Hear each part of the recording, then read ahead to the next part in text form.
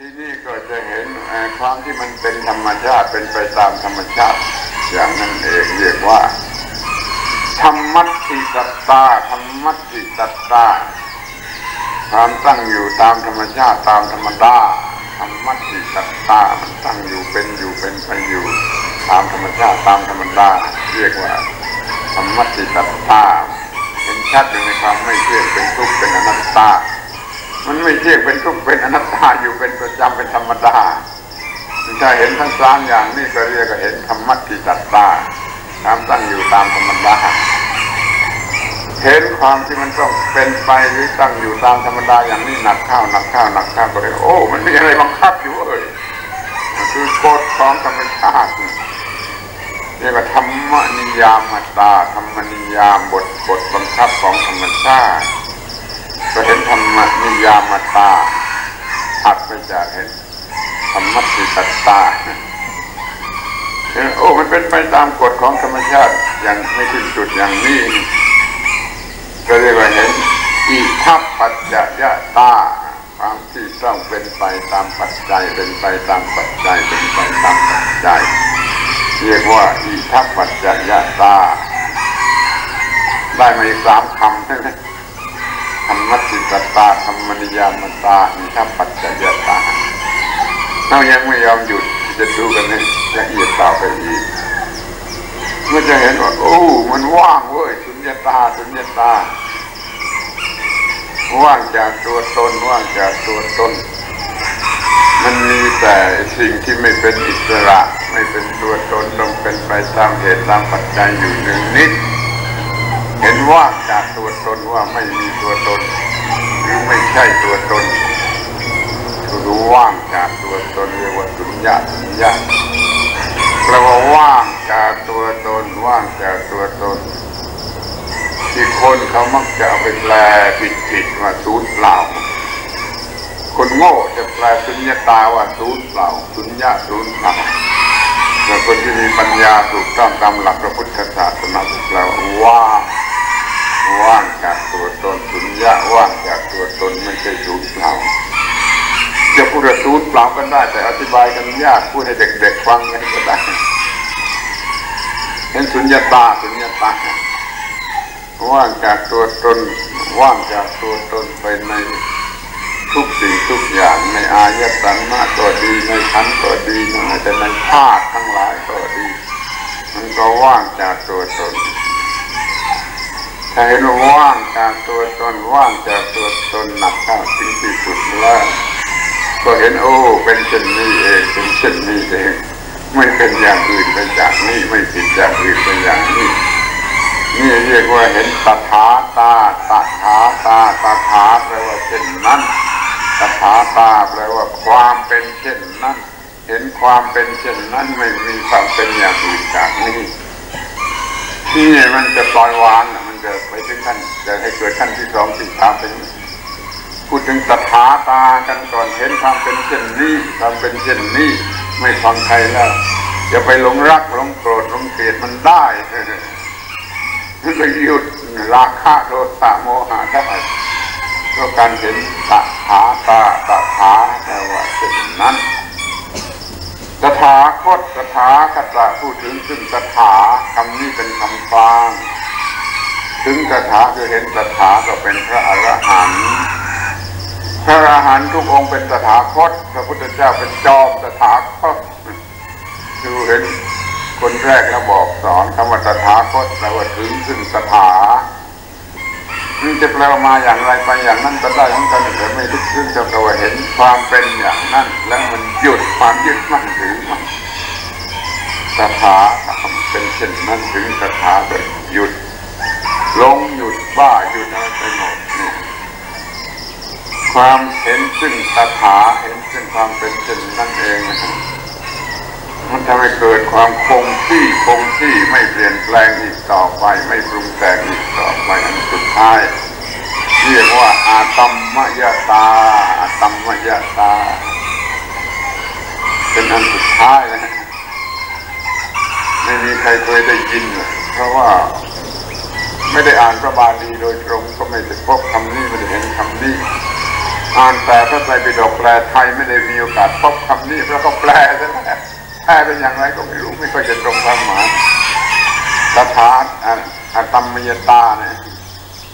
ตามตัวหนังสือก็แปลว่าไม่สำเร็จมาแต่ปัจจัยนั้นๆไม่เกิดมาแต่ปัจจัยนั้นๆไม่ถูกปรุงแต่งโดยปัจจัยนั้นๆคงที่อยู่ในความถูกต้องของธรรมชาติเมื่อ10 ปีก่อนเคยพูดถึงคำนี้เราก็ต้องหยุดปิดปากเลยไม่มีใครเข้าใจแล้วบางคนว่านี่โกหกเนี่ยอะไรมันมาพูดมันหลอกกันย่อมแม่ขาดมันก็ต้องเก็บไว้ก่อนเพื่อถือโอกาสพูดบ่อยๆพูดเรื่อยๆพูดมาจนบัดนี้ก็มีคนเข้าใจเป็นแย่แล้วนะคำว่าอาตัมมยตาคงที่อยู่ในความถูกต้องตามธรรมชาติอันปัจจัยอะไรปรุงแต่งไม่ได้ตัวแท้จริงความหมายแท้จริงว่าอันอะไรปรุงแต่งไม่ได้จับยึดไว้ไม่ได้นั่นเรียกว่าอาตัมมยตาเป็นอุบายเครื่องออกจากสิ่งไม่พึงปรารถนาไปตามลำดับอันแรกที่สุดออกจากกามโลกนี้เต็มไปด้วยกามนี่ธรรมยถาในการที่จะออกมาเสียจากกามจับยึดไว้ไม่ได้ออกมาจะได้จากกามมันก็มาสู่รูปที่ไม่มีทางรูปธรรมธรรมธาตุรูปธาตุออกมาจากกามธาตุแล้วก็มาติดอยู่ที่รูปธาตุพอใจในรูปธาตุต่อมาโอ้นี่ก็ไม่ไหวมันออกจากรูปธาตุโดยอัตตมยตาขั้นนี้ขั้นที่ออกจากกามมาสู่รูปต่อมาก็ออกจากรูปไปสู่อรูปโดยอัตตมยตาขั้นนั้นแล้วก็ไปอรูปกันอยู่เพราะมันละเอียดมันเกินที่มันจับใจจนถึงขั้นเนวสัญญานาสัญญายตนะยอดสุดของอรูปเป็นภวัคพรหมอันสุดท้ายก็ตั้งไม่ไหวออกจากอารูปโดยอัตตมยตาสำหรับขั้นนี้ออกไปจากอารูปไปสู่นิโรธธาตุออกจากกามธาตุไปสู่รูปธาตุออกจากรูปธาตุไปสู่อรูปธาตุออกจากอรูปธาตุก็ไปสู่นิโรธธาตุคือธาตุแห่งพระนิพพานนี่มันเป็นผลมาจากการเห็นอนิจจังเป็นจุดตั้งต้น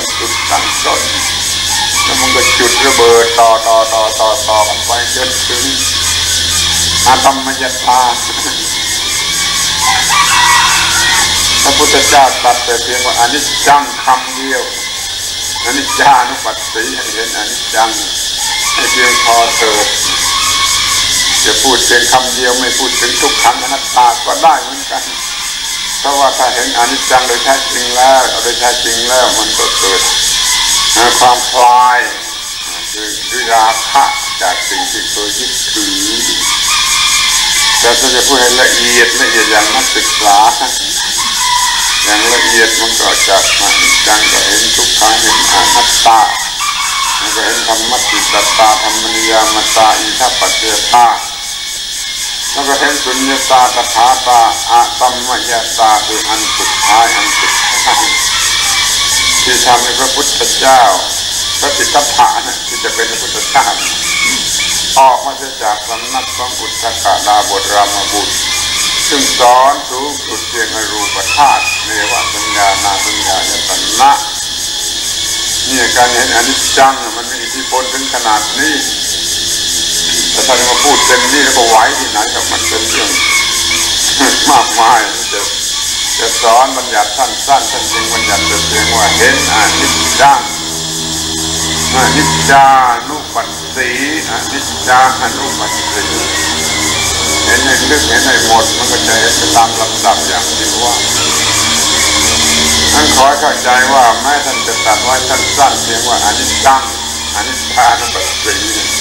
มันรวมไอ้สิ่งเหล่านี้ไว้หมดอย่างน้อยก็ได้เป็น9ขั้นที่จะอธิบายละเอียดเป็น20ขั้น30ขั้นมันก็ได้เหมือนกันแหละ แต่มันจะละเอียดเป็นอภิธรรมเฟ้ออภิแปลว่าเฟ้อว่าเกินก็ได้เอาแต่พอดีเถิดให้สูงสุดให้ดับทุกข์ได้จริงมันก็พอดีไม่เฟ้ออธิบายมาถึงก้าวตาเนี่ยมันชักจะเพ้ออยู่นั่นไม่จำเป็นสำหรับคนทั่วไปแต่พอดีสำหรับนักปราชญ์ขั้นที่หนึ่งแห่งหมวดที่สี่เห็นอนิจจังที่เรียกว่าอนิจจานุปัสสีเห็นขั้นที่หนึ่งของหมวดที่สี่ชัดเจนเป็นที่ชัดเจนเป็นที่จนกระทั่งเห็นอตัมมยตาความยึดมั่นถือมั่นด้วยอุปาทานมันก็เริ่มจางออกคือคลายออกจางออกอาการที่อุปาทานคลายออกจางออกนี่เรียกว่าวิราคะเป็นธรรมสำคัญที่สุดถ้าไม่มีการจางออกคลายออกมันติดแน่นอยู่ในวัฏฏะออกมาไม่ได้ถ้ามีวิราคะจางออกคลายออกมันก็ถอยมาสู่วิวัฏฏะคือพระนิพพานคำว่าวิราคะนั่นน่ะมันเป็นศัพท์ชาวบ้านยืมมาจากชาวบ้านคือจางคลายจางไปนิพพานก็เย็นหรือดับชาวบ้านมาถึงเย็นดับเอาไปใช้เป็นคำสูงสุดในพระพุทธศาสนาคำว่าวิราคะก็เหมือนกันนะคำชาวบ้านใช้เอาไปยืมไปใช้ในสูงสุดในพุทธศาสนาว่าสิ่งอะไรที่มันเข้มข้นผูกมัดรัดรึงจนก้นคลายออกจางออกอาการที่คลายออกจางออกนั่นคือวิราคะเรียกว่าสีมันเข้มข้นพอเติมน้ำลงไปสีมันจางลงเติมน้ำลงไปจางลงเติมจนไม่มีสีนี่ก็วิราคะความหมายของกิริยาคำนี้เห็นอนิจจังแล้วความยึดมั่นถือมั่นก็จางลงคลายลงจะเรียกว่าเหี่ยวไปก็ได้กิเลสตัณหาราคะอุปาทานเหี่ยวลงก็ได้เหมือนกันแต่ตัวหนังสือมันแปลว่าจางออกในขั้นที่สองของหมวดที่สี่นี่ดูความที่เดียวนี้อนิจจังการเห็นอนิจจังทำให้อุปาทานความที่มันจางลงอุปาทานของจิตจางลงเรียกว่าขั้นที่สองวิราคานุปัสสีตามเห็นอยู่ซึ่งวิราคะทุกครั้งที่หายใจเข้าหายใจออกวิราคานุปัสสีนี่ก็ดูเองออกไปนี่ก็ดูเองถ้ามันจางออกรวมออกจางออกมันจะไปไหนมันก็เรียกว่าสุดมันสิ้นสุดคือดับจางออกเรื่อยไปมันก็ไปถึงดับคือนิโรธะขั้นที่สามจึงได้ชื่อว่านิโรธานุปัสสีตามเห็นอยู่ซึ่งความดับลงสิ้นสุดลงสะดุดหยุดลงแห่งกิเลสโดยเฉพาะคืออุปาทาน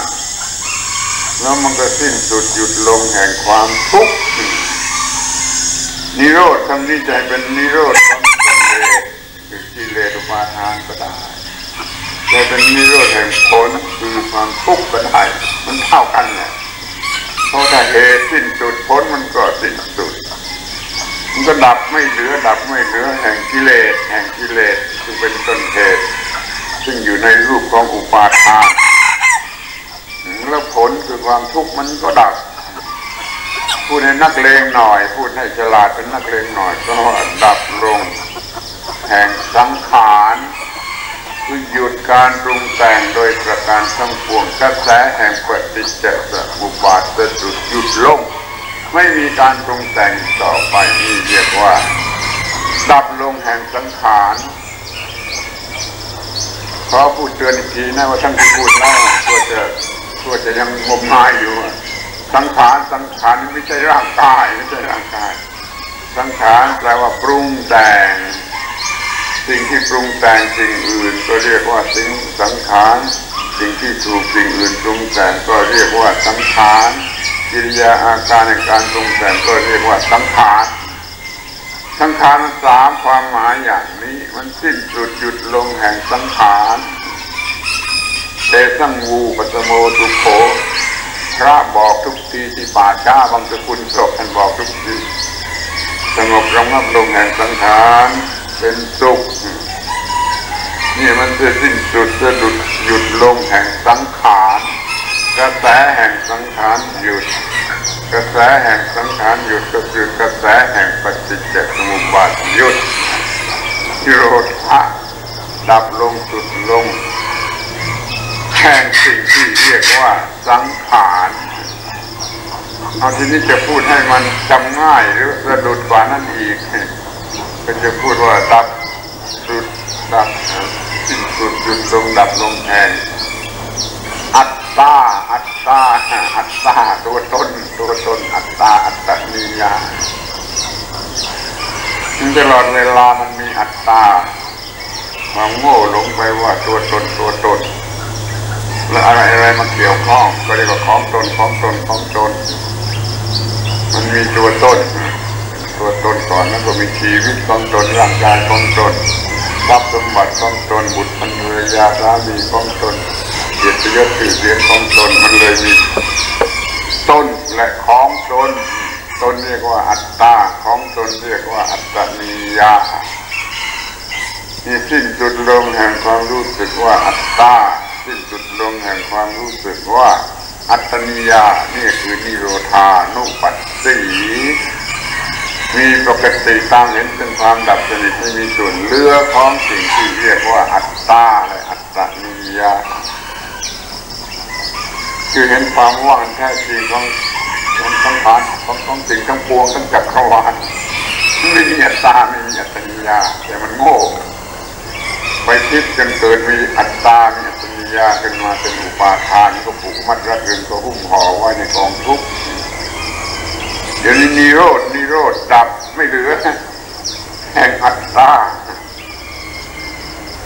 พูดให้มันเข้าใจง่ายหน่อยมันก็จะพูดว่าดับหมดแห่งอัตตาพูดอย่างเป็นวิทยาศาสตร์หน่อยก็ดับแห่งกิเลสตัณหาดับแห่งทุกข์จะพูดอย่างภาษาศาสนาก็ว่าดับแห่งอัตตาซึ่งหมายความว่าดับแห่งอัตตนิยาด้วยเพราะมันเป็นของที่ไม่แยกกันมันต้องเงามีสิ่งหนึ่งแล้วมันก็มีเงาของสิ่งนั้นจะมองเห็นเพราะมีแสงแดดก็ได้จะมองไม่เห็นเพราะไม่มีแสงแดดก็ได้แต่มันมีเงาของมันอยู่นี่อัตตาเป็นตัวยืนโรงอัตตนิยาเป็นเงาของอัตตาดับมันเสียให้หมดนี่เรียกว่านิโรธานุปัสสีเป็นขั้นที่สามของหมวดที่สี่เอามาดูขั้นสุดท้ายเรียกว่านิโรธานุปัสสินิสักขานุปัสสีตามเห็นซึ่งความสลัดคืออยู่เป็นประจำหายใจเข้าหายใจออกอันนี้มันเป็นการเห็นผลสุดท้ายที่ได้รับไม่เห็นก็ได้ไม่ต้องเห็นก็ได้แต่เห็นก็ดีคือทำงานถึงที่สุดดับปัญหาดับทุกข์หมดสิ้นเชิงแล้วจึงดูทับไปถึงมันหมดแล้วสิ้นเรื่องแล้วจบเรื่องแล้วเห็นความที่ตนเองจบกิจของพรหมจรรย์สิ้นสุดแห่งหน้าที่ในการดับทุกข์เรียกว่าสลัดคืนตามตัวหนังสือแท้ๆมันก็สลัดคืนโดยเฉพาะ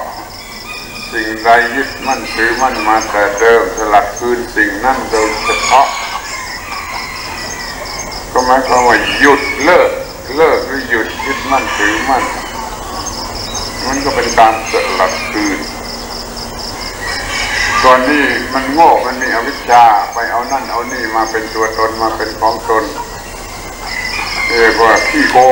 กงซึ่งหน้า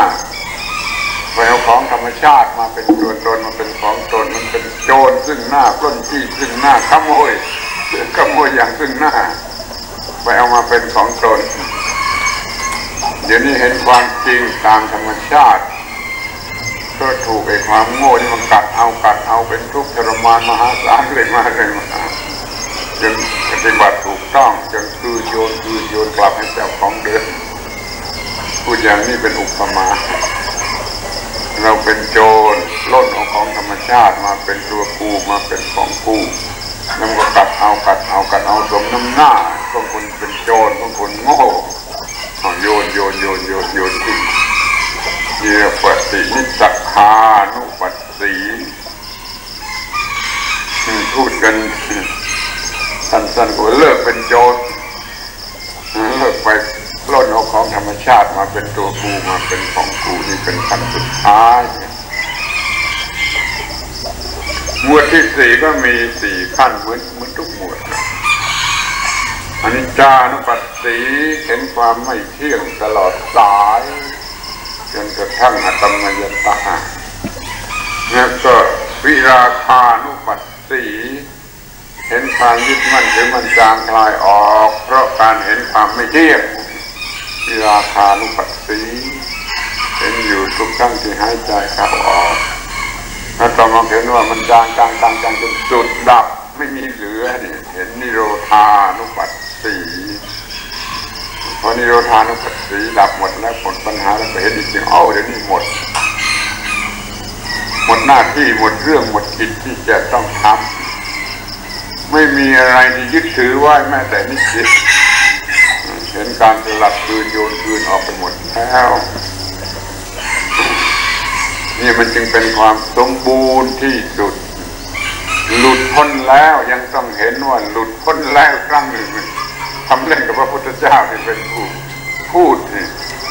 ท่านตรัสอย่างสมบูรณ์ที่สุดธรรมะที่ท่านตรัสนี่สมบูรณ์ที่สุดถึงขนาดนี้มีศีลสมาธิปัญญาแล้วก็วิมุตติหลุดพ้นแล้วก็ยังมีวิมุตติญาณทัศนะเห็นว่าหลุดพ้นแล้วเห็นสุดท้ายทีหนึ่งเรื่องมันจึงจะจบถ้าไม่เห็นข้อนี้มันคล้ายๆกับยังมืดเหลืออยู่ยังไม่สว่างถึงที่สุดคอยเห็นมาตามลำดับอนิจจานุปัสสีวิราคานุปัสสีนิโรธานุปัสสีปฏินิสสักขานุปัสสี4ข้อนี้เป็นหมวดสุดท้ายหมวดที่4เรียกว่าธรรมานุปัสสนาสติปัฏฐาน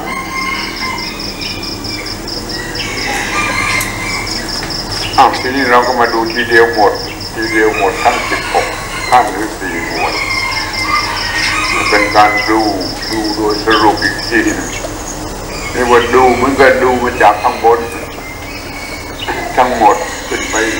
สุดจะดูมาข้างล่างให้เห็นทั้งหมดหมวดที่1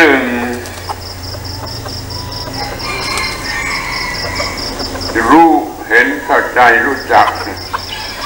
เรื่องกายทั้งหมดที่เกี่ยวกับกายทั้งหมดจะเป็นกายเนื้อหนังหรือกายลมหายใจต่างๆหมวดที่1ทำให้เรารู้จักกายทั้งหมดจนควบคุมได้จนทำให้มันระงับได้ตามต้องการเมื่อไรก็ได้ระงับกายได้นี่หมวดที่1นี่ก็หมวดที่2รู้เวทนาสิ่งปรุงแต่งจิตคือปีติและสุขปรุงแต่งจิตรู้จักจนควบคุมมันได้ไม่ให้มันปรุงแต่งหรือให้มันปรุงแต่งแต่ในทางที่ต้องการให้ปรุงแต่งก็เลยเป็นผู้ชนะเวทนาหมวดที่1ชนะกายหมวดที่2ชนะเวทนาหมวดที่3รู้จักจิตทุกรูปแบบจนควบคุมมันได้เป็นนายเหนือจิตเป็นบ่าวของจิตมาตลอดกาลเดี๋ยวนี้เป็นนายเหนือจิตควบคุมจิตได้ ทั้งสามหมวดนี้ยังมีลักษณะแห่งความเป็นสมาธิอยู่เป็นส่วนใหญ่พอมาถึงหมวดที่สี่หมวดสุดท้ายมันจะเคลื่อนเป็นวิปัสสนาหรือปัญญาโดยสมบูรณ์แบบมันก็รู้จักธรรมะชนิดที่จิตจะต้องปลดปล่อยใช้จิตที่เราฝึกดีแล้วให้ทำหน้าที่การงานจิตฝึกดีแล้วถูกนำมาใช้ทำหน้าที่การงานให้เห็นอนิจจังเห็นวิราคะเห็นนิโรธะเห็นปฏินิสสักขะให้มันทำงานให้มันปล่อยว่างให้มันคลายให้มันดับหมดจนกระทั่งเห็นว่าดับหมดปัญหาหมดเรื่องเป็นพระอรหันต์โดยบทประกอบว่าอรหันต์มีความประเสริฐสูงสุดทีนาสโวสิ้นอาสวะแล้วมุสิตวาจบพรหมจรรย์แล้วกัสสะกะระนิโยสิ่งที่ควรทำสำเร็จแล้วโออิตาภาโรโยนของหนักทิ้งแล้วอนุปัสสะสัทธัตโธมีประโยชน์ตนตามถึงแล้วปฏิขีนะเพราะว่าสัญโยชนโนมีสัญญามันผูกไว้ในภพขาดลงแล้วสมมัทัญญาวิมุตโตหลุดพ้นออกไปด้วยปัญญาเก่านี่จบเรื่องลงที่นี่อานาปานสติทั้งสี่หมวดกระทำกิจกรรมอย่างนี้บังคับกายได้บังคับเวทนาได้บังคับจิตได้ก็บังคับธรรมชาติหรืออุปาทานได้สลัดทิ้งหมดเลยจะดีหรือไม่ดีคนโง่ไม่เอาไม่สนุกสู้ไปรำวงไม่ได้แต่เดี๋ยวนี้มันประเสริฐอย่างไรเท่าไรท่านก็ลองคิดดูหลุดพ้นเหนือความทุกข์เหนือปัญหาทั้งปวงเกิดมาชาติหนึ่งไม่เสียชาติเกิดได้รับสิ่งที่ดีที่สุดที่มนุษย์ควรจะได้รับลองก็ตอบปัญหาได้เองว่าเกิดมาทำไมกูเกิดมาทำไมมึงเกิดมาทำไมมันจะตอบปัญหาได้เองว่าเกิดมาทำไมเกิดมาได้รับสิ่งที่ดีที่สุดที่มนุษย์ควรจะได้รับการที่เป็นอย่างนี้ได้ต้องปฏิบัติอานาปานสติเพื่อจะตัดต้นเหตุแห่งปัญหาคือปฏิจจสมุปบาทดังนั้นจึงได้ขอร้องให้ท่านทั้งหลายศึกษาเป็นสองขั้นตอนศึกษาปฏิจจสมุปบาทเรื่องความทุกข์หรือความงอกงามแห่งความทุกข์การปรุงแต่งแห่งความทุกข์ให้รู้จักชัดเจนกันเสียก่อนว่าความทุกข์เกิดขึ้นอย่างนี้จะดับลงอย่างนี้พออย่างนี้แล้วก็ปฏิบัติอานาปานสติให้มีสิ่งที่สามารถกำจัดทุกข์ได้ปฏิบัติอานาปานสติแล้วจะได้อะไรมาบ้างที่จะกำจัดทุกข์ได้มันมีรายละเอียดอีกมากมายเอาไว้พูดในคราวหลังเดี๋ยวนี้บอกแต่ว่าปฏิบัติอานาปานสติสำเร็จแล้วก็มีความสามารถสำหรับที่จะหยุดกระแสแห่งปฏิจจสมุปบาทไม่ให้ปรุงแต่งไปในทางความทุกข์แต่ปรุงแต่งไปในทางดับทุกข์ให้เกิดการดับทุกข์ไม่ให้เกิดความทุกข์เรียกว่าปฏิจจสมุปบาทฝ่ายที่จะเกิดการดับทุกข์นี่เรื่องนี้มันก็จบตอนนี้อานาปานสติโดยประสงค์ในตอนที่สองว่าด้วยจิตตานุปัสสนาและธรรมานุปัสสนาก็มีอย่างนี้มันต้องไปศึกษาโดยละเอียดครูบาอาจารย์ช่วยชี้โดยละเอียดให้สามารถรู้ปฏิจจสมุปบาทและปฏิบัติอานาปานสติได้การบรรยายสมควรแก่เวลาต้องขอยุติการบรรยายขอบคุณท่านทั้งหลายเป็นผู้ฟังที่ดีตลอดมาขอแสดงความหวังว่าจะประสบความสำเร็จในการศึกษาและการปฏิบัติยิ่งขึ้นไปมีความพอใจอยู่ในการปฏิบัติธรรมมีความสุขอยู่ในการปฏิบัติธรรมนี้อยู่ทุกที่พาราตีการเทิด ยุติการบรรยาย